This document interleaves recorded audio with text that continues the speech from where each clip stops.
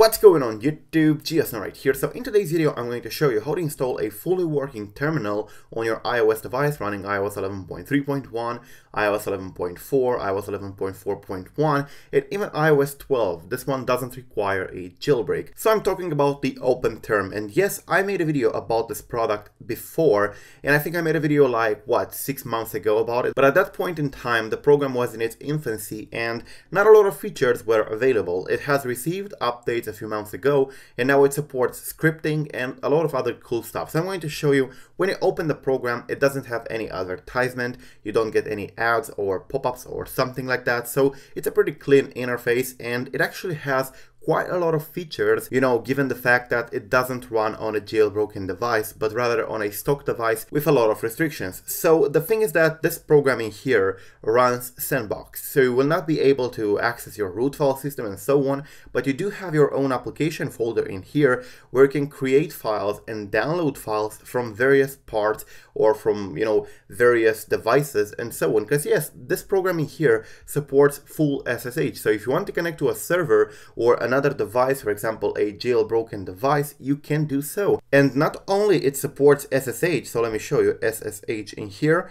As you can see, it does support SSH, it gives you the usage command. It also has SCP, which means you can copy or transfer files from a device to another, of course without being jailbroken, and the files will be downloaded to this folder in here, to your OpenTerm folder on the device. So this is pretty much useful if you want to access a server remotely or if you want to connect to another device. It does support normal Unix commands. For example, I can create arbitrary files with touch, so touch, and I'm going to say new.c, and I have created a file. And if I go ahead here on the folders, as you can see, I do have the new.c file in here. And yes, you can create files, you can do quite a lot of stuff. And now it also supports scripting, and this is the good part about it. This was introduced in an update after I made my previous video about this program, and it wasn't a thing at that point when I made a video. But this is something very cool. You can create scripts and run them in the terminal. You can pretty much program the terminal to do various stuff. So if you go ahead and here on the examples, they do have quite a lot of examples. You can color them,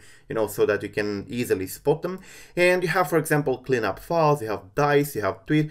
And if you open one of these, you can see that this is actually programming. It's a programming language that you can use in order to pretty much script everything. The documentation on how to code this stuff is available, but the syntax is not that hard. And if you take a look in here, you can do quite a lot of things. The read clipboard one, for example, will pretty much paste whatever you have on the clipboard on your device, and it will read it out loud, which is something cool. So yeah, you can program the thing to do whatever you want in there, and you can create your own stuff. For example, this script in here is one for the tweet bot, and it will pretty much create a tweet. So it's definitely something interesting. You can see exactly how the syntax goes. And if you want to import this kind of script in here, for example, I want to import this one from the examples, I can do so, or I can create my own in here. For example, I'm going to say yada yada yada in here, yada yada yada in here too, and I'm going to select some color and create. And I will be given this page in here where I can pretty much start building my code. And again, no ads, and this is something very good. If you're pressing here on the book, you get some information about the functions that you can use, because of course you need a documentation, it's not standard C. But if you take a look in here, all the functions are very well explained, and they give you a good example on how to use them. And of course the documentation is available. So if you want to script something real quick, to do, for example, I don't know, to pull something from a server each and every hour, or to delete something from a server each and every hour, you can pretty much script a connection to that server, and you can pretty much remove whatever you want to remove from that server every hour with that script. So it's a very powerful scripting language.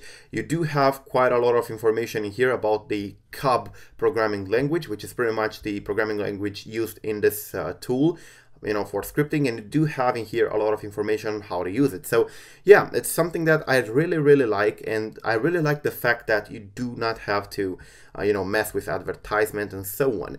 So it's a very good program. It does connect to SSH. You can pretty much do a lot of customization in here, and the best of all, this program is open source. Well, for better or for worse, because a lot of people simply took the project from GitHub, rebranded it, and put it in the App Store for like, $10, which of course is bad because the program is completely free and the author made it open source. So yeah, do not do that. But anyways, as I said, you can run whatever commands you want to run. I can even run uname a if I really want to. So most Unix commands do work in this terminal. It's a real terminal, It's just that it doesn't have root access because, of course, it's from the App Store and it's sandboxed, but other than that, it's very, very useful. So yeah, this is pretty much it, guys. If you want a very powerful terminal that actually works with a scripting language built in, you can get this one from the App Store. It's completely free. Now, don't get me wrong, I'm not paid to promote this tool here. I actually stumbled across it while searching for a terminal a few months ago, and it's my favorite iOS terminal ever since. So yeah, thank you for watching. I'm GeoSnow. Do not forget to subscribe to stay updated. Peace out.